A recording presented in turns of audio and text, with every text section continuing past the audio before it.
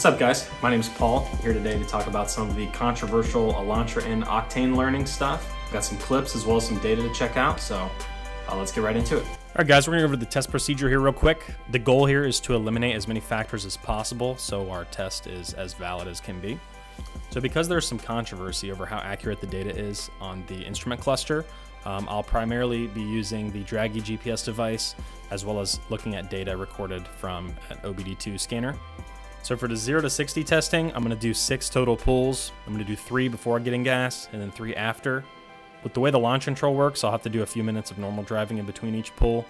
Similar thing with the quarter mile testing. I'll be doing 4 total runs, 2 before and 2 after refueling. And again, normal driving in between each pull to help keep the engine intake and tire temperatures all roughly the same. So with testing 0 to 60 and quarter mile, there's a lot of opportunity for things to impact the results. Obviously launching can be inconsistent, shifting can be inconsistent. So I think the bulk of the testing is going to be this 40 to 80 mile an hour testing. I'm going to do 15 total pulls, 40 to 80, locked into third gear. I got a bunch of different tests I'm doing here, so we can look at the results of those after. But essentially, I'm going to be setting the car to third gear manually. I'm going to start at around 30 miles an hour. I'm going to go full throttle all the way until about 85 miles an hour. Dragy will only record 40 to 80, and we'll be logging OBDII data as well. All right, so starting off with 0 to 60s, as you can see here, we did 6 0 to 60 launches.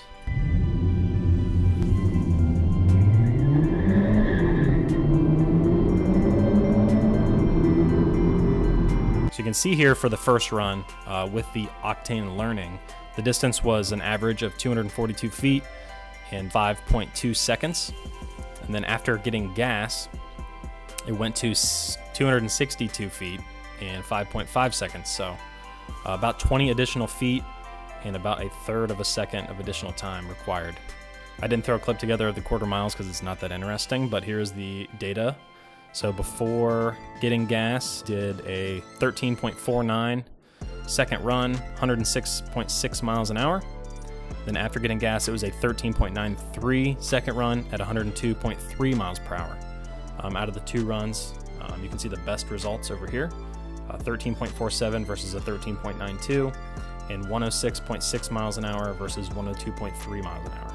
Now, like I said, there's some inconsistencies with launching. So the 0 to 60 and quarter mile runs are going to be a little less accurate just because of the launching and shifting and everything. So went ahead and did 15 runs for the 40 to 80 pulls. This is third gear pull only.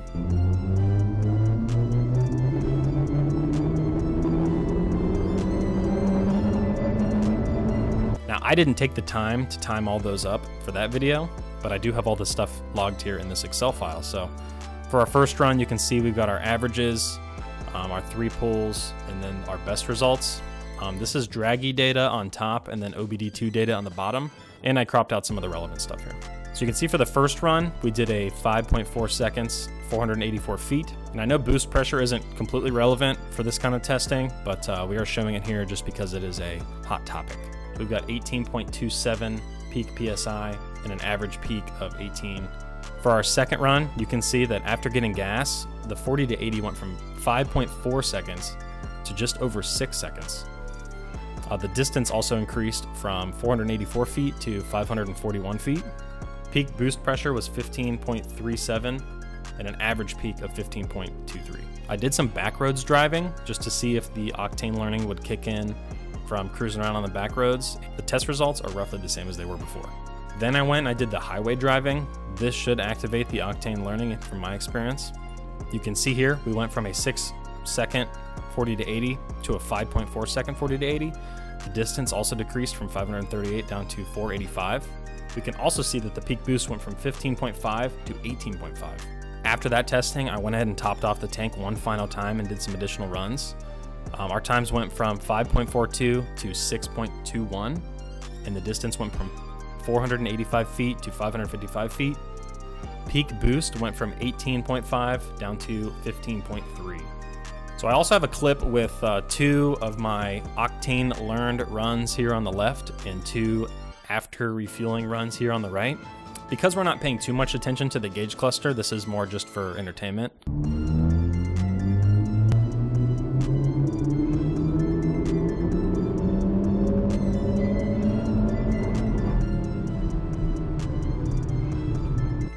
So I edited together a couple photos here. I wanted to take a look at a couple things. So this is what things looked like at around 3750 RPM. You can see on the left, our turbo's reading at around 18 to 19 PSI, and we're seeing 300 pound-feet of torque. Now over here on the right, these two runs, you're seeing 15 PSI for the turbo and 270 pound-feet of torque. Now I cropped things together so they're all at 4500 RPM. You can see that we're at 17 and 18 on the left, 290 and 290 on the left, 15 and 15 on the right, 260 and 260 on the right. I also went ahead and cropped one together where they're all at 5,500 RPM. We can see 17, 17 on the left here, 270 and 270, 15 and 15 on the right, 240 and 240. And finally, I did one at just over 6,200 RPM. We can see 15 and 16 PSI on the left, 230, 230, 15 PSI, 15 PSI here on the right, 220, 220. So obviously at the higher RPMs, things are becoming a little more similar. So I compiled a lot of the data and I threw it in this data zap so we can look at things here on the graph. So first I started by pulling up boost pressure on the non-Octane Learning runs. We can see that they're all very similar here. They follow very close to one another. Now let's see what happens when we add in the Octane Learned runs. So look at this, Octane Learned runs here on the top, non-Octane Learned runs here on the bottom. So I have engine RPM thrown in here. At 3,500 RPM, you can see there's around a 3 PSI difference between the two groups. As the RPM increases, this difference becomes less and less. So looking at the quarter mile data here, if you're looking at the fastest time for each group, there's about a 0.45 second difference between the two. I thought it'd be cool to throw together a little clip to show what that difference actually looks like.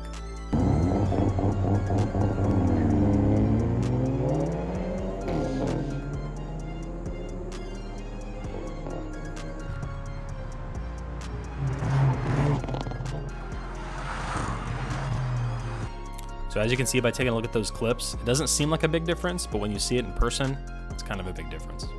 So what's the conclusion of all this? Well, the 0 to 60 results are in, and it looks like the non-Octane Learned runs took an additional 19.5 feet, which is over 1 car length, and an additional 0.31 seconds. For the quarter mile, the non-Octane Learning runs took an additional 0.44 seconds, and they were 4.29 miles per hour slower. On average, the 40 to 80 mile per hour runs without the Octane Learning took an additional 60 feet, which is almost 4 car lengths.